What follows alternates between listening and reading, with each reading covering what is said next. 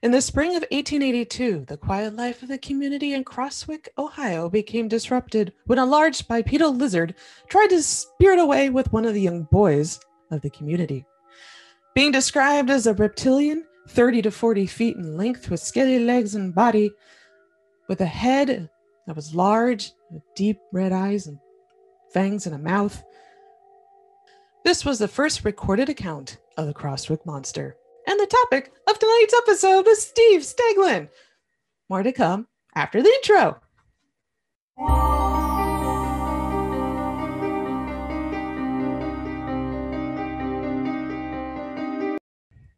Welcome, everyone, to the Cincinnati Cabinet of Curiosities presents the Hometown Haunts podcast. I am your host, Kat Cloco, and along with me in the shadows, of course, like every single week, are Christina Wald and Jen Kohler. They'll be on a little bit later in the show. If you haven't already, please follow us at Cin Cabinet Curio on Twitter, Cincy Cabinet of Curiosities on Instagram. You'd think by nearly 40 episodes I'd get that right. And if you have a hometown haunt, creepy cryptid, interesting weird history, or any other little tale from your hometown you'd like to share with us, you can email that to us at hometownhauntedmail@gmail.com. And we're waiting to hear from you.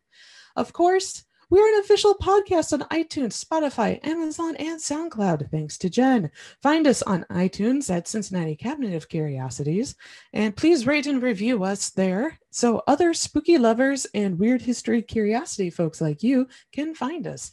Of course, like always, the link is in the show notes. So before we dive into an interview with Steve, I wanted to introduce all of you wonderful Hometown Haunt podcast listeners to our, I don't want to say red-headed stepchild because I take offense to that particular phrase, but this is a little bit of an unknown monster from the Cincinnati area. And this is the Crosswick Monster, or known as the Crosswick Snake. So the sources for tonight's episode are from the Warren County Historical Society, the Cincinnati Enquirer, as always, the Times Gazette, and numerous articles by the Dayton Daily News. It was May of 1882 in the small community of Crosswick, or Crosswicks, Ohio, an unincorporated town sitting at the intersection of Bellbrook Road and Old Stage Road, a few miles north of Waynesville, Ohio. Two boys, Ed, 11, and his brother Joe, 13, Lynch, were fishing along the Middle Run Creek, most likely now known as Statterwaith Run, located at the south side of the village. They are interrupted when a large scaly lizard snuck behind them in the grass behind the boys. The large lizard reared up to a height of 14 to 16 feet, hissed, and seized young Ed, taking him away at a gallop, much like a horse. Nearby, three men were working quarrying stone: Reverend Jacob Horn, George Peterson, and Alan Jordan. They heard the boys' screams and ran to the incident and pursued the lizard to a hollowed-out sycamore tree. There we go, there's a word. Where the lizard dropped Ed. Ed was taken home and treated by a local doctor, L.C. Lunkins from Waynesville. Reportedly, a group of 60 men went after the monster armed with axes, clubs, and dogs and chopped down the sycamore tree, chasing the lizard out. This is where the archived Western Star article from 1882 ends, as well as the Cincinnati Enquirer article from the same year. However, accounts continue. Becoming alarmed for his safety, the formidable snake leapt from the aperture, threw out its fore and hind legs, erected itself about 12 or 14 feet, and with the velocity of a racehorse, crossed the creek and ran up a small hill, climbed over a rail fence, breaking it down and continuing north a mile, followed by pursuers until he reached a hole in a large hill under heavy ledge of rocks, according to the Western Star. After the lizard escaped, it was reported by the doctor, which would be the same one that I talked about earlier, L.C. Lunkins, to the Cincinnati Enquirer that Ed was in shock, but otherwise only had cuts and bruises from the ordeal. This, however, was where the original article ends and the details of oral history take over. Local men decided to blow up the cave, according to more recent articles from the Dayton Daily News. And you can source those from the 1970s, 1980s, twice in the 1990s, and a few times in the aughts. The cave was also the pile of rocks now located near the Little Miami River, where the lizard had escaped. After the blast, the area was cleared and no large lizard or snake was found there. However, there were sightings afterwards of a similar lizard swimming in Shaker Swamp, located 3 miles west of Lebanon, Ohio, and then again at Caesar Creek. The Crosswick Monster, as it has been dubbed, is reportedly 30 to 40 feet long and 16 inches in diameter, with scaled legs and a body. It has fangs and a forked tongue and a long, thin tail, and oral reports say it also has yellow spots along its body. So if you are ever out in that area of Ohio, around Waynesville, Lebanon, or Caesar Creek, let us know if you happen to find the Crosswick Monster or any of its descendants. We would love to hear from you. You, of course, the listeners, can read about the Crosswick Monster and its gallery of cryptid friends in the upcoming issue of the Cincinnati Cabinet of Curiosities comics anthology. And tonight we have with us Steve Stegelin, who wrote and illustrated a wonderfully humorous take on the Crosswick Monster. A little about Steve. Steve is a long-running editorial cartoonist and illustrator at the I'm used to saying Cincinnati. This is Charleston City paper, with awards and recognition from South Carolina Press Association and the Association of Alternative News Media.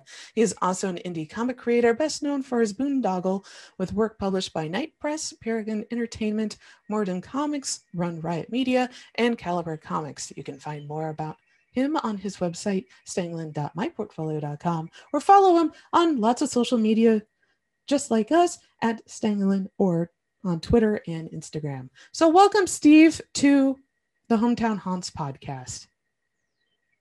Hey, good to be here. Thanks for having me. Yay! I'm glad the weather didn't blow you away tonight. Yeah, not yet. Hopefully it holds out. Tropical storm on the shores of Charleston, so par for the course. Yeah.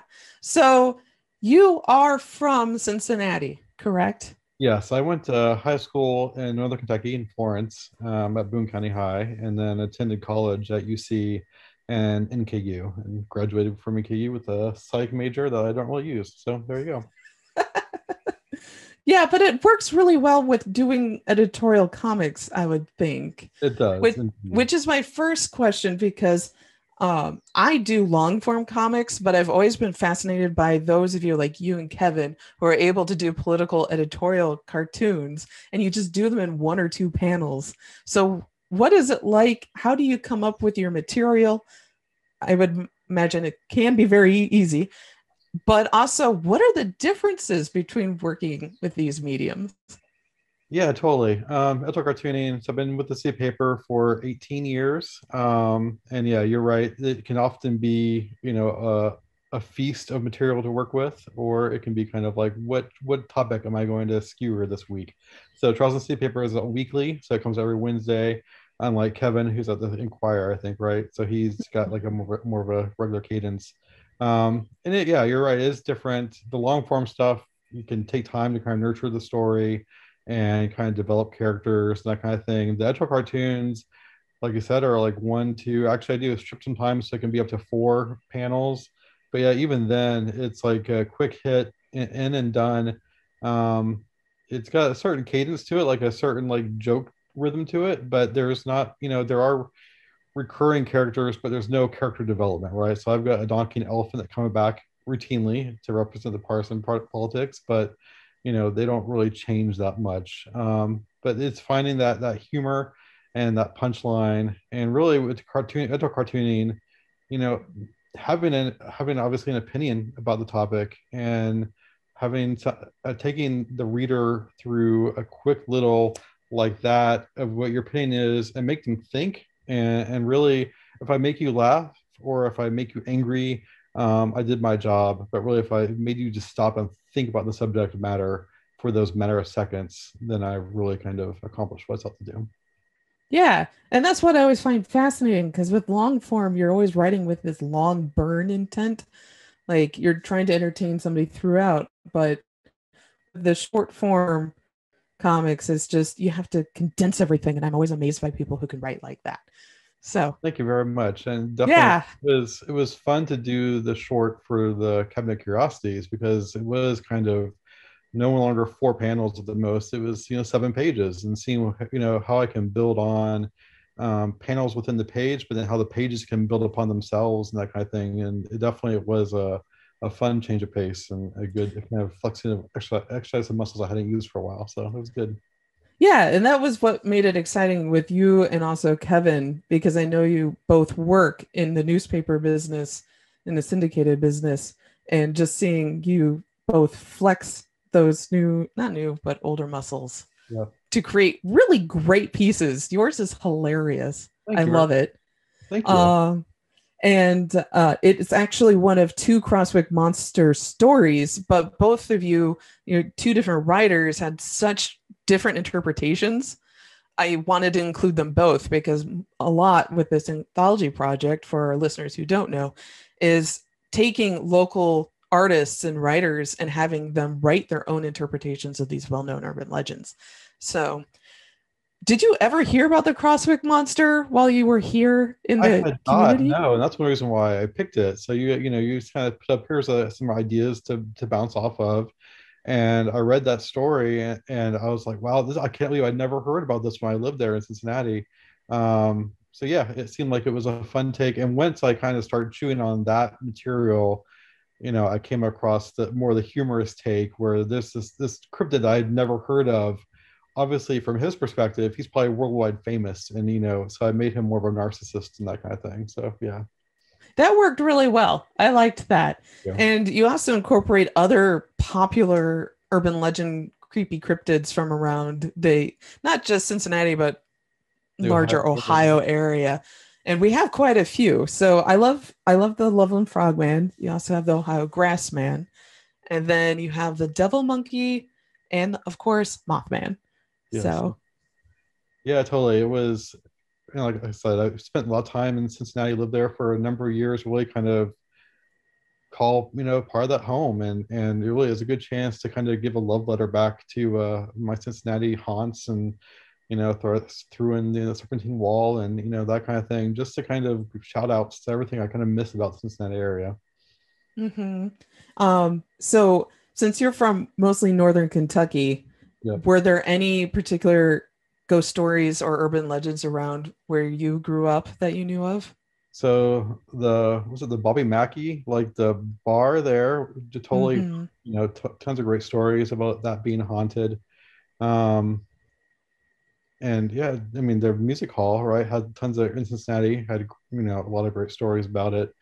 So, but yeah, I remember the Bobby Mackey one in particular. I was in college at UC, and we did a road trip one night to come back into Northern Kentucky and check out the bar and see what haunts we encountered. We unfortunately came up dry, but I hear there's still is it still open? Is the bar It still is open? still open. Oh, I'm not sure how COVID would have affected it, but I know I was there only a few years ago.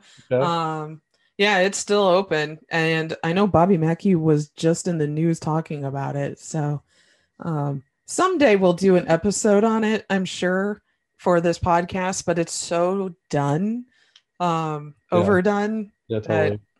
I like highlighting the other places like the Witch's Tree Yeah. or the crematorium that it's not, Buffalo Ridge or other or Helltown, like all those fun things. So The Witch's Tree is interesting because I remember that I went to NKU and that was near there, right? So it yep. definitely heard stories about the Witch's Tree. And that was in the list as well. Did anybody do the Witch's Tree for the No anthology? one has done it, so it will be in reserve Okay, for book 3. nice.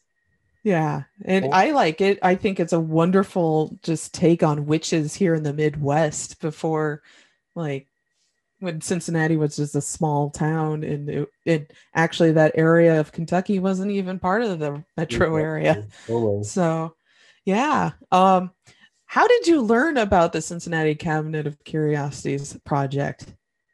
That's a good question. I think it was Facebook. So I am friends with Kevin on Facebook as well as Tim. Um, and I believe one of them may have actually kind of posted about it, shared about it. The initial Kickstarter for Volume One. So I actually ended up, supporting the first one and was real excited to kind of get this kind of snapshot of the local talent there all in one nice little anthology. And then when I think I followed the page for the anthology on Facebook, and then saw, or maybe through Kickstarter, got the notification about the second volume. So I was all over it when I saw this mission go up. Yes, thank you for supporting us last year. Now, like I said, it was great. And I went, I guess, 2019, before the world shut down. I was up in Columbus for CXC, and I did, got to meet Tim in person and Kevin in person for the first time, after being a fan of Tim's work for years, through like his original indie days and Critters, that kind of thing, and then coming across Kevin just through actual cartooning circles.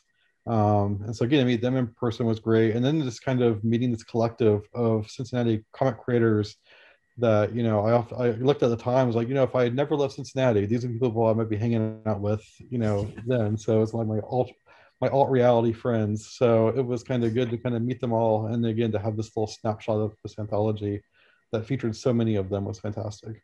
Yes, and I'm sure when we can all meet again at CXC, we can all hang out, and that would be wonderful. Totally.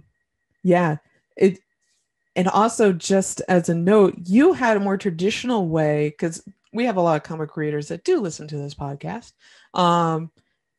You did a more traditional ink on paper for your submission, correct? I did. So I work old school, Bristol board, pencil, ink and pen. I've always done that. When I was in the Cincinnati area, I did an indie comic called Boondoggle. So I started off as a campus comic strip at UC that then I took with me to NKU.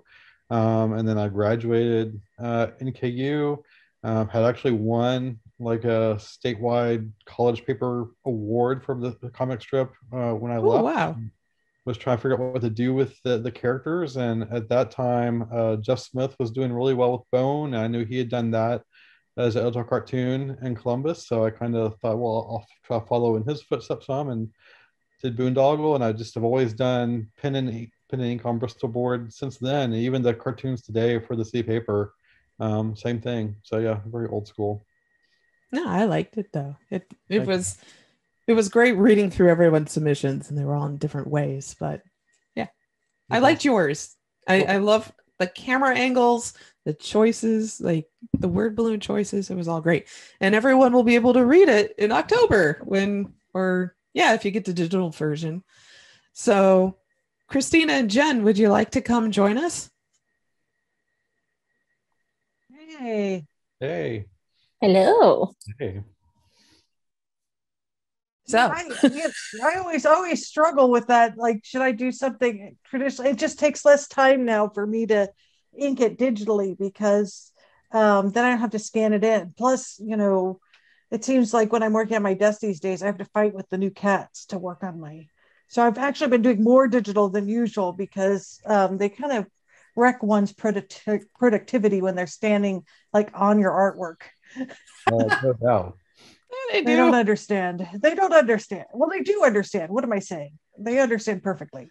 They just want to be a part of the project and just wipe your ink all over. Yes, or trod through the palettes or whatever. It's just more expedient. So kudos to you. I think you hand lettered as well. I did everything by hand except for the coloring, which I did. So it's all black and white, but I did do some grayscale. There's some flashback sequences essentially. So I kind of did those and a kind of a sheen of the gray, again, to kind of, as a Crosswick kind of narrates his own story. I wanted to have it as like embellished as I could. So I thought I would kind of do some contrast there between the stark black and white of the cryptids and then his gray tone black, flashback. I mean, it's a brilliant tableau of seeing the personalities of all the different cryptids and that sort of thing. I think people are going to love it. I'd love to see it animated, actually. Oh, thank you. Yeah, it needs to be like an extra, like a short on a Rick and Morty or something. Nice, that'd be awesome. Yeah, that would work really well. Yeah, it would. So did the Crosswick Monster eat the kids? It No. just like to take them. The story, it took Ed away, and he was in such shock. He was in shock for a few days, according to the doctor.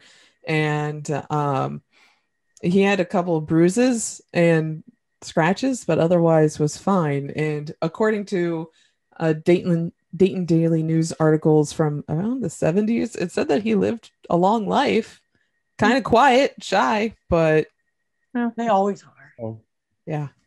Yep. So I liked how the story got more embellished as time went on too. Like originally it just ended with the snake being chased away into a cave, and they waited for it to come out and it never came out, so people just left. But as time went on, we got this little addendum where they detonated the cave with dynamite. They thought they killed it that way because they couldn't fathom an escape tunnel. And when they searched the cave and the rubble, there was no corpse. So then just like a few years later, they were seeing a monster that fit its description in Lebanon and in Cedar Creek. So wow. it lives on. Of course. Well, it seems like there is, like, whenever you have these sorts of, I'm going to say abduction, like it's always like children get abducted. I mean, is this part of those types of urban legends, do you think? Like a boogeyman? Yeah, that sort of thing. Oh yeah, it's kind of all these cryptids that seems to be culturally what they are based at. Just putting my little anthropology hat on. So yeah, you're wanting to protect your kids from walking off and getting hurt, and making sure like they don't get too close to a river's edge so they don't drown or get. I mean, around the water's edges here, we have water moccasins, so you don't want them being bitten by those, because at the time in 1882, that wasn't a guaranteed thing you're going to live through, especially being young. So you have boogeyman, like La Llorona is another famous boogeyman type entity. Now she's seen as a ghost, but also that's a warning of stay away from the water's edges because you may get taken in and drowned by her. And Kelpies are like that. Kappa in Japanese mythology, exact same type of thing, a water entity that will take you out in and drown you to eat your liver. So yeah, all sorts of delicious human parts. That sounded wrong. Anyway, well, also used later by mothers and parents and grandparents for years and years and years to get their kids to go to bed and to behave. Yeah. That's where the grassman is. Yeah, haunting the forests around you. You have the Ohio grassman, or the melon heads if you're from Cleveland or parts of Canada or parts of Michigan. So yeah, a lot of these cryptids are just extensions of just folklore with a purpose, basically. And that's why I love different interpretations of them, because they are meant to be interpreted in different ways. Also talking about this with Mike ahead, like before the show, he's just like, maybe it was an escaped alligator from like a circus. And I'm like, that could be. Like maybe they didn't know what an alligator looked like, because it fits the description almost. Yeah. Is that like the famous urban legend in New York City where somebody thought it was a cat and it was actually a giant rat? Yeah. Or alligators in the sewer system type of thing. Yeah. There's all sorts of stories kind of like that. Which was your favorite cryptid to draw in the comic? Everyone was the funnest when I was drawing them. Each was my favorite at the time. I will say, looking back, the expressions on Loveland Frog, he doesn't say a whole lot, but I love the expressions he manages with just a few lines. So I was really happy with how he turned out. Yeah, people love drawing Frogman. Like, whenever we have anything people love to draw cryptids in general. No, totally. And, when you give people a choice, do you want to draw a haunted house or Frogman? Frogman always wins, and it seems like the stories are extremely tenuous behind them. Is there any other like cryptids around the country that are frog-like, or are we unique to have our Frogman? So Oh, are there frogs? I was gonna say I know there's lizard. There's a lizard man here in South Carolina that ooh. Oh, is What's there? that Yes. Are story? there any? Yeah. What are yeah. the cryptids around you?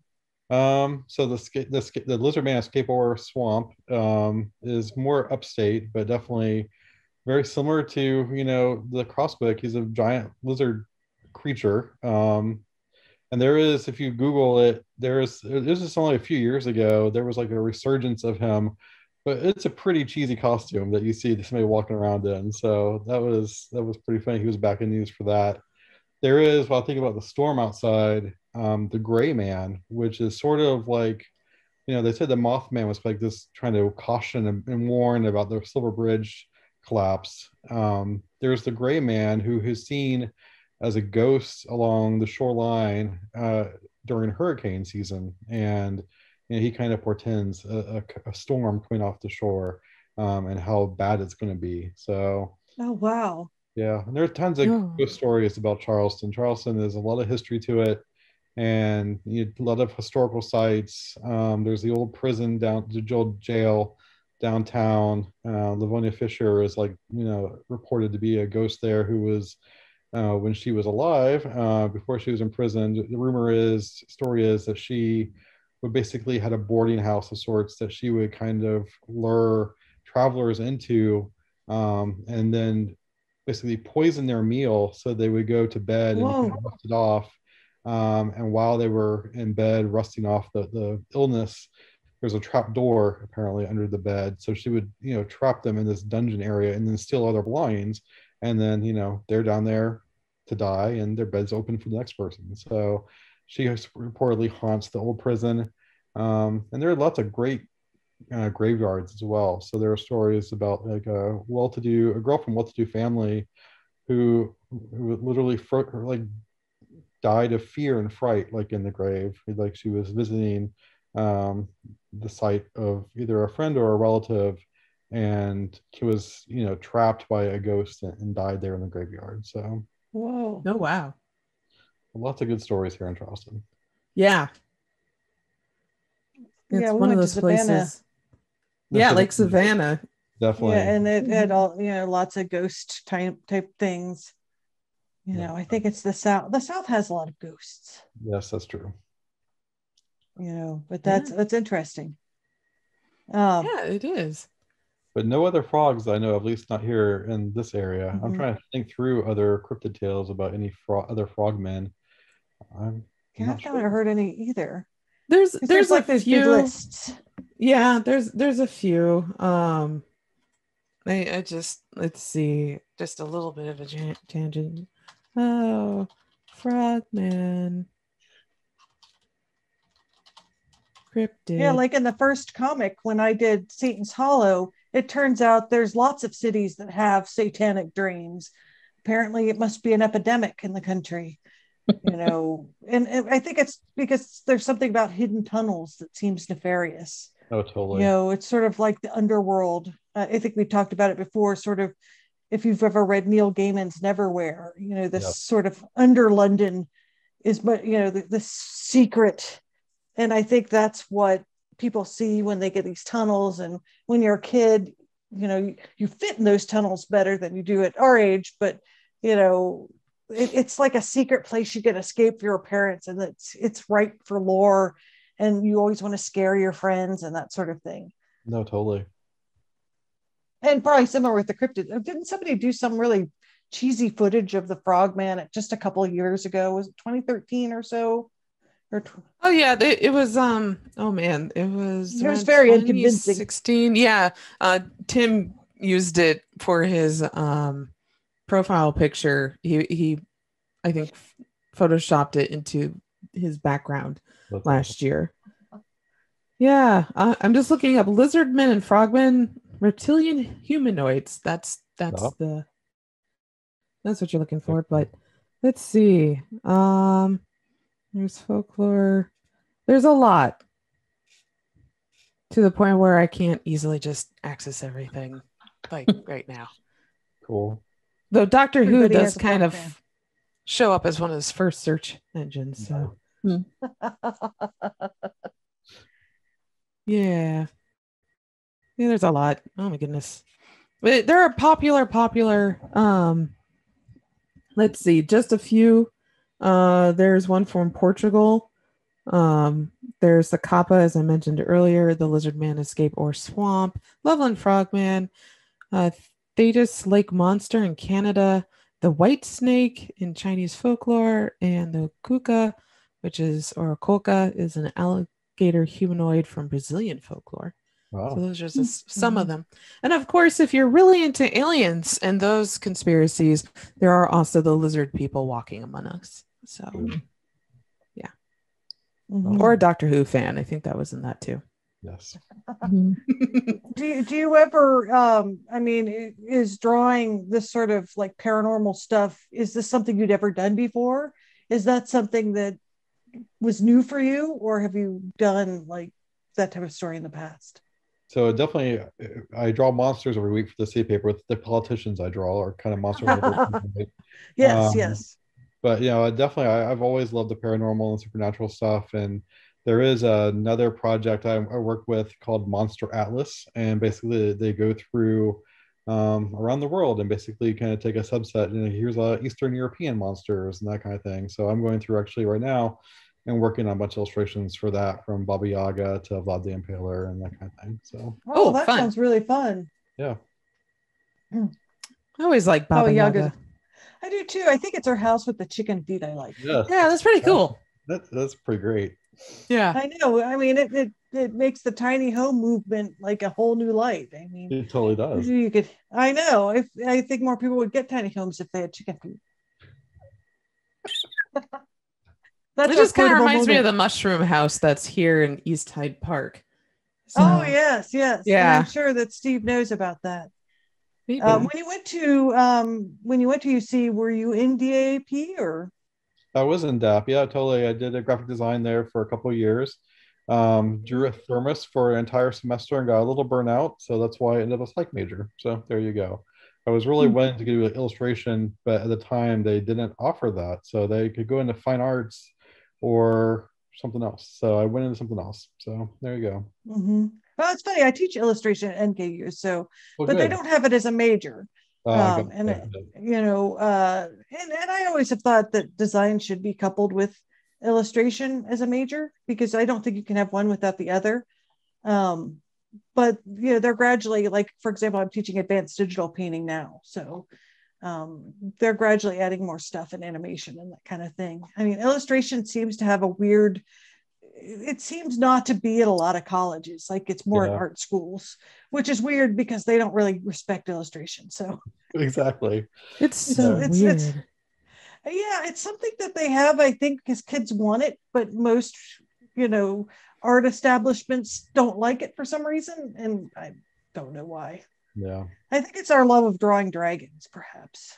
Well, I know think that's what turns people off. Nice. Well, my mom is part of the old school fine arts movement who worked in the newspaper. And when I was interested in doing comics for a living, and mind you, I was a high schooler, so how much do you know about what you want to do when you're that age? But hey, look, I'm still a cartoonist. But anyway, her perspective of it was, you won't make any money as an illustrator or a cartoonist, so why would you go to school for that? And that seemed to be the same type of attitude the teachers at my university also had in the fine arts. Like, you do fine arts or you go home. Makes lots of money. That's the kind of thing that's kind of funny. Totally. Yeah, it's all in the commercial aspect. Like, we all do stuff that people consume very quickly, but they appreciate what they're consuming, the content they're consuming, and they continue on supporting us because of it. I mean, this podcast is also a lot like that too. So, well, not to mention every corporation uses illustration. Oh, totally. Oh yeah. For their advertising. So Well, now they have those majors. Yeah. Like that's what my mom did, but you're looking at the 1960s, and that was a new major back when she did that.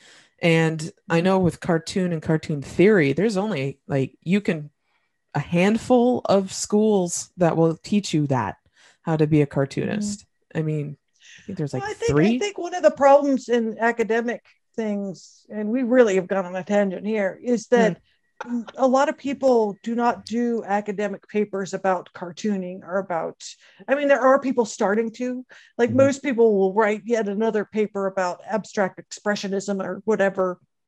I mean, when you're doing a thesis, you have to get someone that's going to, I mean, I'm not an expert of these things, but you have to get someone that's going to actually, help you with your, whatever your dissertation is going to be. And there have been some forces trying to get, I mean, the Billy Ireland Museum, which we were talking about before we got on the air, is a great example of this. They're a library for people to write academic papers about cartooning. Yeah. And to me, cartooning, like political cartoons, like what you do, and even your peanut strips or stuff that was in the paper, to me, show our contemporary art that's much more relevant and says a lot more about society than anything that you see in a museum that's contemporary art.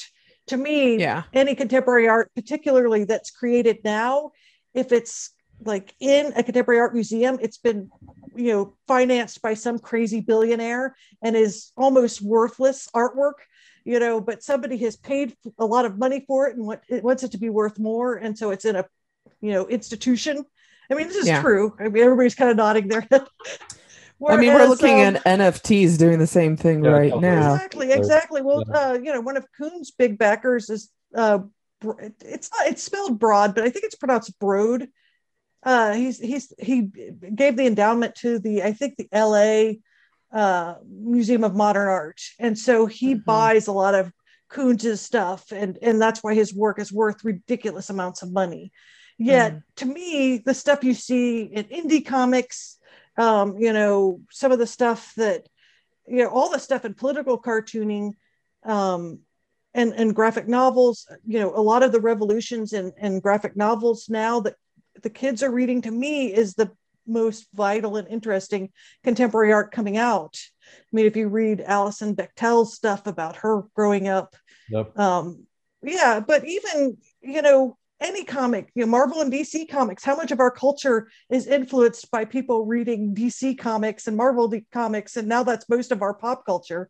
Totally. And, as an anthropologist, these are our gods and goddesses that they used to talk about, like, you know what I mean? It's like all of those stories retold in, a different form. There was an academic paper that was written, I think, in the early 90s, talking about DC, definitely Superman as a representation of God. I remember having to read it for one of my classes. But as a contemporary cultural anthropologist, and I know I've sat and listened to talks from the Billy Ireland about manga history, because they have a rather large manga collection there. It's largest outside of Japan. Wow. One of them. There's a contention with a different university library. Is there a contention? Oh, there is. They claim. I know they claim, but I forget which other university has a very large manga library. Match. But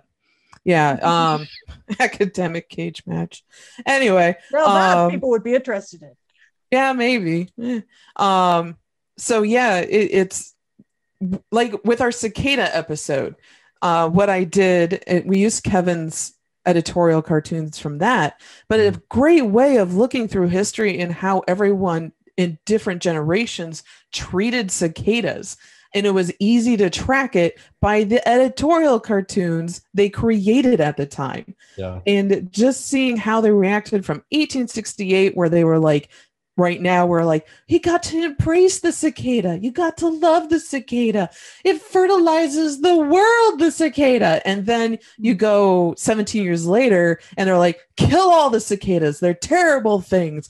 Burn them all. It's like all those spider memes when they get in the houses, like, burn your orchards. Don't eat apples. Don't eat squirrel pie. Like, why are you eating squirrel pie? But we talked about it in the episode like 2 weeks ago. But just squirrel pie. We did talk about squirrel pie. Go check it out. It was interesting. Anyhow, it was weird, like everything on this podcast. But it's a great way of putting your pulse on the culture at the time. They're little time capsules. So that's that. That's why I always appreciate editorial cartooning. And now I am feel done. like cartooning in a visceral way has documented history a lot better than, say, what you see in contemporary arts collections, because they may describe that it shows these things, but like if you read Marvel comics in the 70s and 60s, they really covered civil rights stuff and did stories about it before a lot of other things were, like they've really been part of the big picture, and totally ignored. And so while they were doing stories about stuff that's going on in current American culture, um people that write about art and stuff would ignore it and call it trash, which I suppose is an honor, because anything that's in the establishment it's always going to be the underground stuff, which even though Marvel has a huge appeal, it has, would you call it, outsider art sort of thing, and so it's not considered legitimate. So most people that went to college in the 70s and 60s, if they wanted to do comics, they were told they were doing trash, and how dare you even think about doing that for a living, because it's not that you wouldn't make money, but it's garbage. You don't want to be working on that. And then we circle back to my mom harping at me when I was 14. Anyway, so it always goes back to the parents. So we could do an episode on stuff our parents told us not to do. Don't do comics. Don't everything your parents told you not to do. But anyway, I like being able to talk about comics and how they impact culturally. We don't get to talk about too much on this show, and ironically it's what we all do for a living. So yeah. I think, Christina, you're right. I mean, comics are a great kind of time capsule of the events of the day, be it Marvel comics, be it local cartoons, obviously are very targeted on, the event of the week or the day. You mentioned Billy Ireland Museum, and they've got, the Walt Kelly Pogo exhibit going on right now. And Walt Kelly was great about kind of diving into the politics of the time and presenting it in, a way that I've been told my art style is very deceptively cute, and I think Walt Clay is the same sort of thing, where it looks very endearing and charming to look at, but once you start reading it and the humor is so pointed and sharp, it is like kind of, you got stabbed in the back all of a sudden. You didn't even realize it's kind of up on you. So yeah, definitely. Those are the comics that always resonate with me, are the ones that have a message and have an opinion in the commentary, even if it's not on the face apparent, right? So exactly, yeah, a great way to do that. So on that note, because our time is dwindling down, Steve, can you share where everyone can follow you so they can read all your delightful political commentary?